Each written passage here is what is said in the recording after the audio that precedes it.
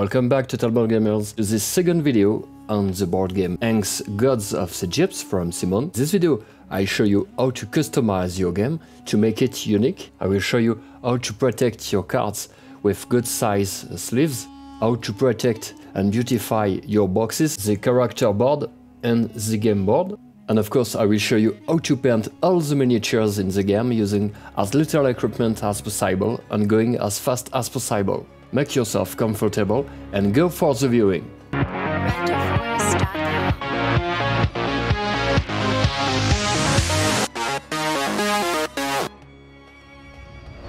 Let's start with the cards. We have 4 different card sizes.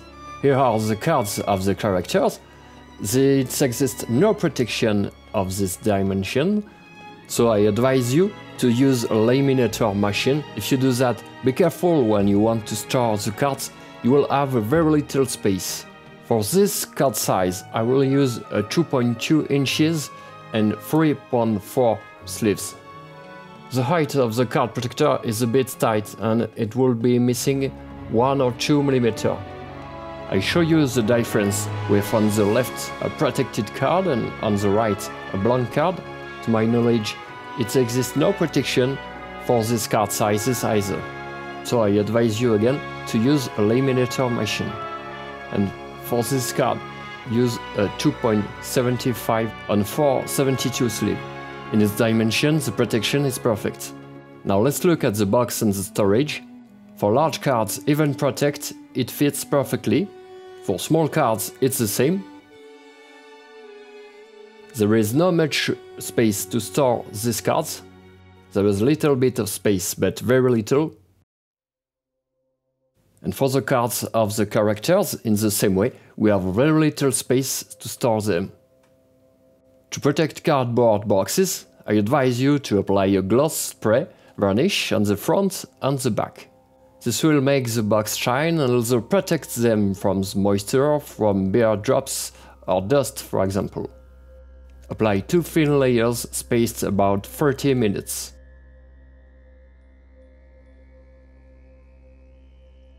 In the same way, to protect the game board, I advise you to apply a spray varnish, but this time not a gloss varnish, but a matte varnish. Otherwise, with the lights, you will have reflections and you will not see the game board well. Let's move on to painting the figurines. First step, we'll remove the molds. For this, you can use a specific tool, a cutter or a sharp knife. Try to remove as much molds as possible. Miniatures do not represent units, but rather armies that we will move on to the battlefield. So we are going to paint them with the same one color, one for each god. We will apply 2 grey undercoats that we will lighten, and then apply 2 thin coats of the contrast set of the same paint. For the Guardian miniatures, we will paint them according to the color of the back of the card. Although in this case, we can paint them in a more classic way since it represents specific units. But to keep an homogeneous wall, I prefer to apply a single shade per type of figurine. In this way, for the miniatures of Ra, we'll use a yellow, the contrast Yandon yellow. For the Osiris, we'll use the contrast Plague Bearer flesh. Blood Angel red for Hamun, Ethermatic blue for Isis, and Magos purple for Anubis. We'll paint contrast Blank Templar Guardians of level 3. For the Guardian of level 2, we'll use the Greyhound orange, and for the level 1, we'll use the Shyish purple. And of course, don't forget the dromedaries. We'll use, of course, the contrast Agorist dunes. You can apply the undercoat with a brush or an airbrush, but in all cases, apply 2 thin layers. I prefer polyurethane because it's more resistant than acrylic. And we don't forget the camels or dromedaries as you want. And remember to apply 2 coats, otherwise you will have this result. This step is optional. We'll dry brush the miniatures in white.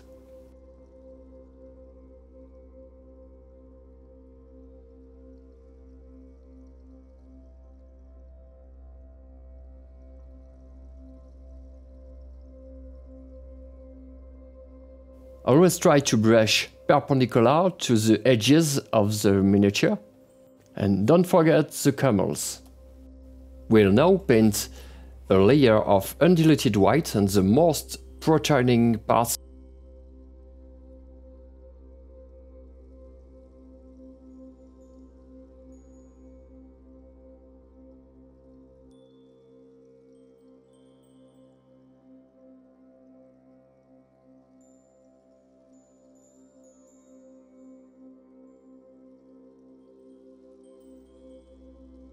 The previous optional step is finished, so we'll be able to go to this step, or if you have not done the optional step before, go directly to this.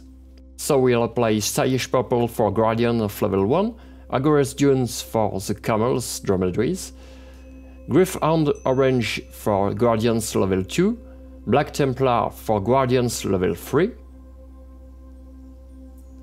Contrast Blood Angels Red for cmon, Blackbearer Flesh for Osiris, Iandel Yellow for Ra, Athematic Blue for Isis, and Magus Purple for Anubis. Let's start with the miniatures of Anubis. In order not to be mistaken, look at the underside of the base to check that the color matches well. Load color in the dry palette.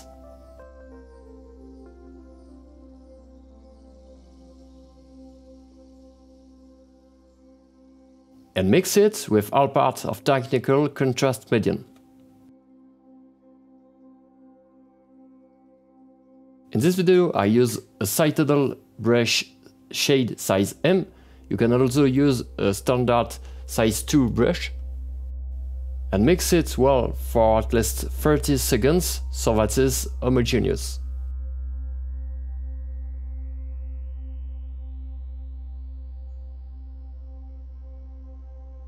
We'll paint the miniature from top to bottom, trying to keep the same amount of paint on the set.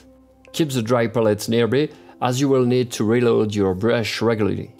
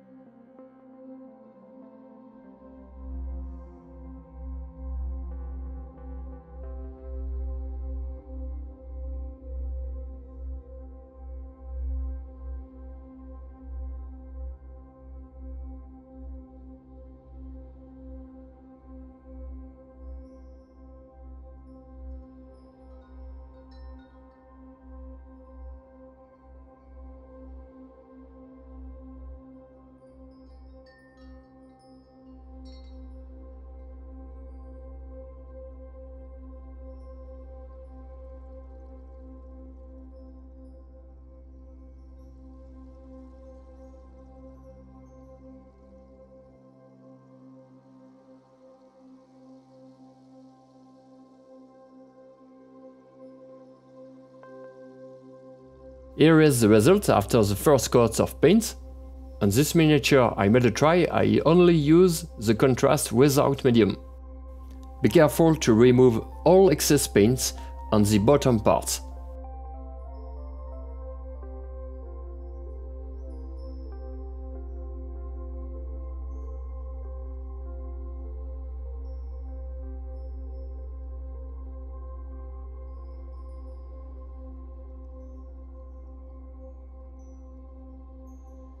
Let the fragrance dry for at least 1 hour, because I use a medium, and that delays the drying.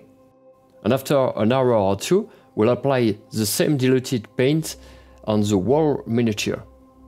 Here is the new example with the level 1 Guardians with the shyest purple. I'm sorry, I only just realized that I presented 2 miniatures in purple to you, but it turned out that it's my favorite color.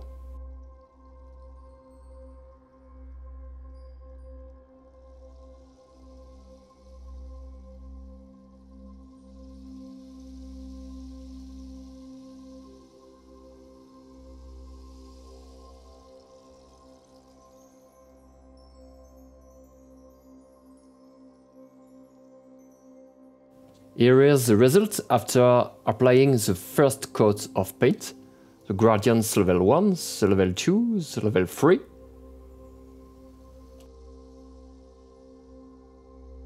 Anubis, Isis looks very great, probably my favorite, Ra, Osiris, and Amon. And the dromedary is common. At this level we can simply paint the bases, varnish the fragrance, and it will be ready to play. Or we can apply a second coat of diluted paint, and so here's the result. Colors are more intense and details stand out better. Watch my camels, they are beautiful. There are some colors which looks better than others. Watch a thematic blue from Isis, it's beautiful. In general, I find that light colors are more successful.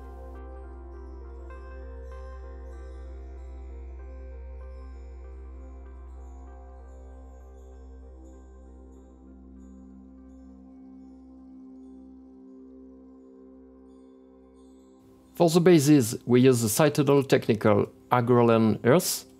We take a large amount of product on the brush, and we just stamp the top of the base.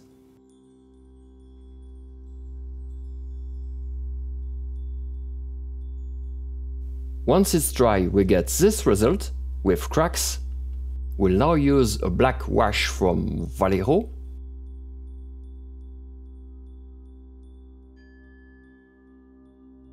You can dilute it with water, and we'll apply it generously on the entire base.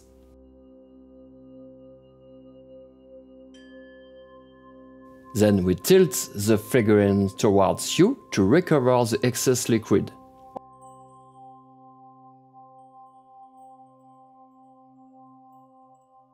To reinforce the color around the base, I use a polyurethane gray, like for the undercoat, and I make 1 or 2 thin coats. Here is a new optional step. We'll apply a Terminator's stone from the dry set from Citadel to lighten the top of the base.